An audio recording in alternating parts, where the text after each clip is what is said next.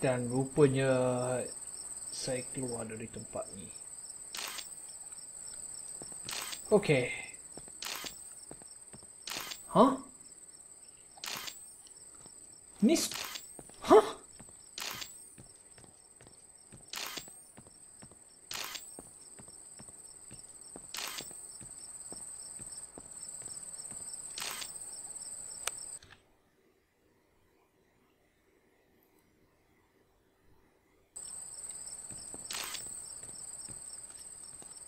Saya patut...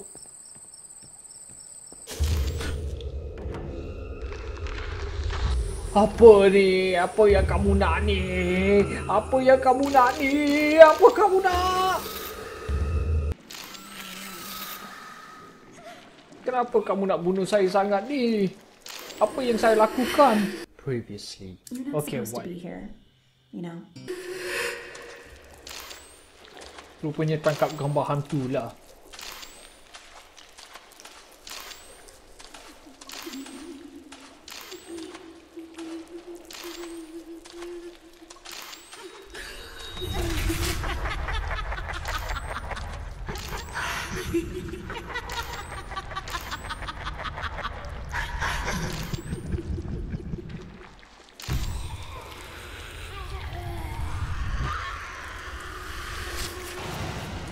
Hah?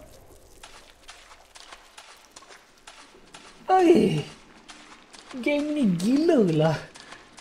Tapi sekurang-kurangnya baik jugalah. Sekarang apa? Okey. Terima kasih.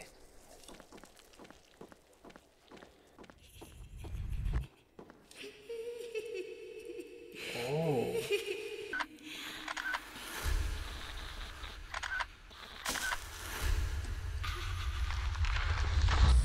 Oh. Apa dah berlaku?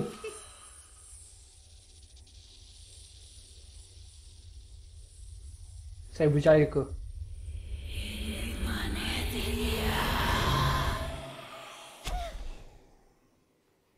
Hah? Saya keliru lah sekarang. Hah?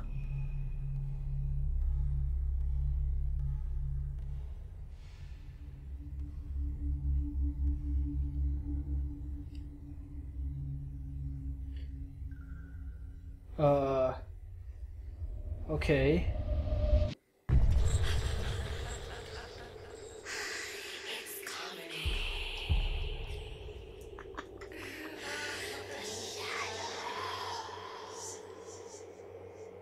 Bayang siapa?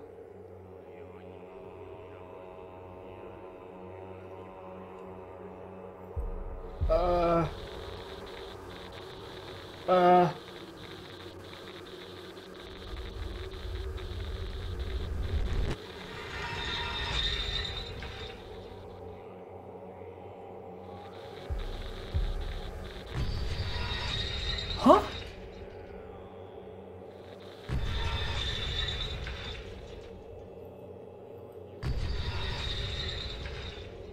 Apa ni?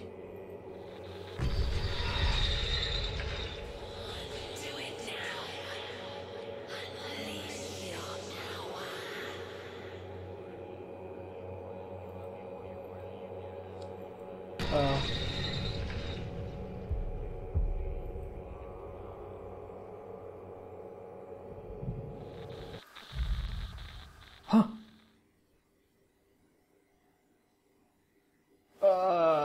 Tolong jangan sentuh dengan kuku panjang tu.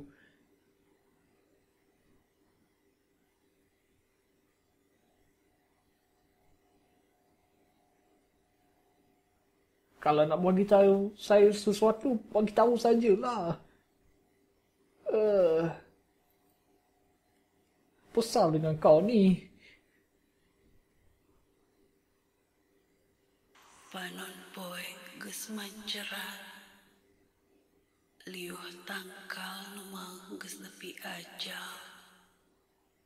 Anakna ngararas hirup na tanah garing. ulah ringrang, lalakon hirup nurek di sorang. Sabab carita dijieun ngan kerinya nu jarugala.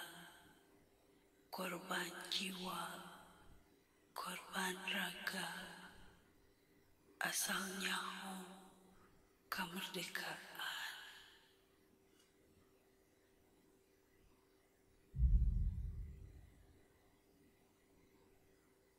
I'm sorry, what?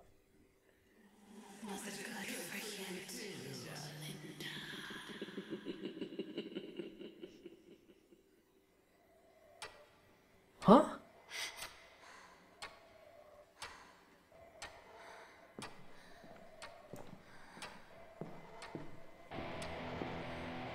Huh?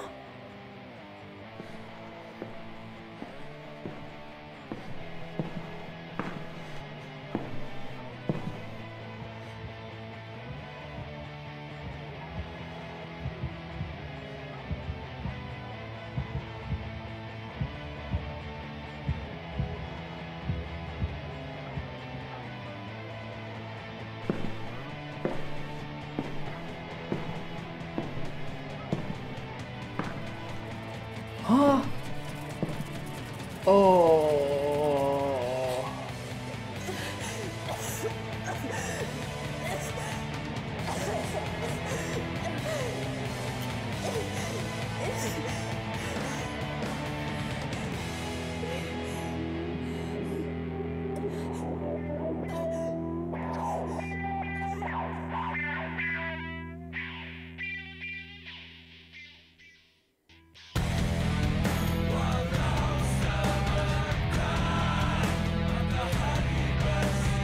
Itu je ke? Atau ada lagi?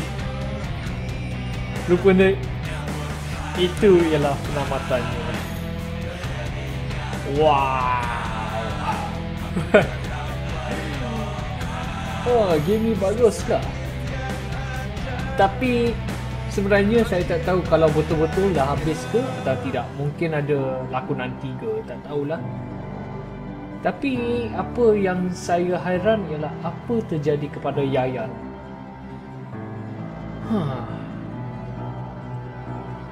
Wow, ini pertama kali saya cakap dalam bahasa saya sendiri. Dan game ni dari Indonesia, bukan dari Malaysia.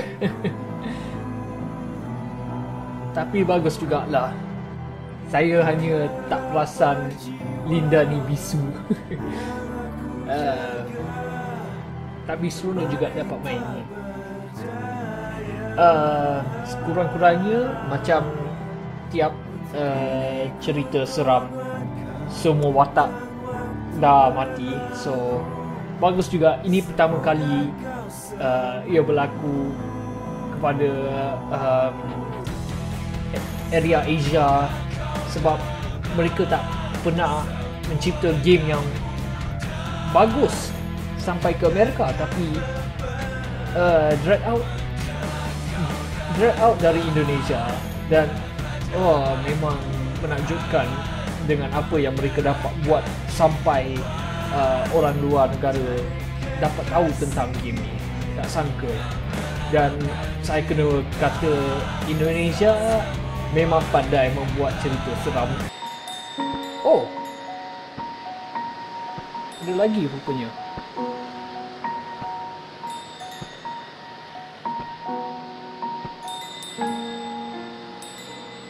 Ira, annoying little sister. Hi sis, it's me. I'm sorry, it's comfortable here.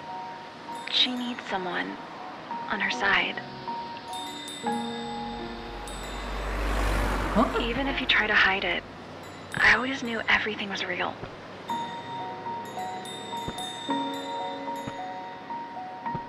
Thanks for protecting me all along. She told me what this place is, what it holds, how it will bring terror and sadness soon. And the sisters grow weaker. Sooner or later, now it's our turn. It's time for the three of us to become keepers of the darkness.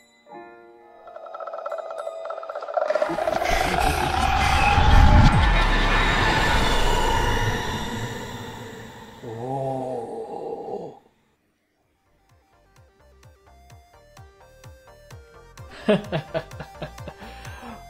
Well, rupanya mungkin ada lakonan 3. Jumpa lagi. Ciao.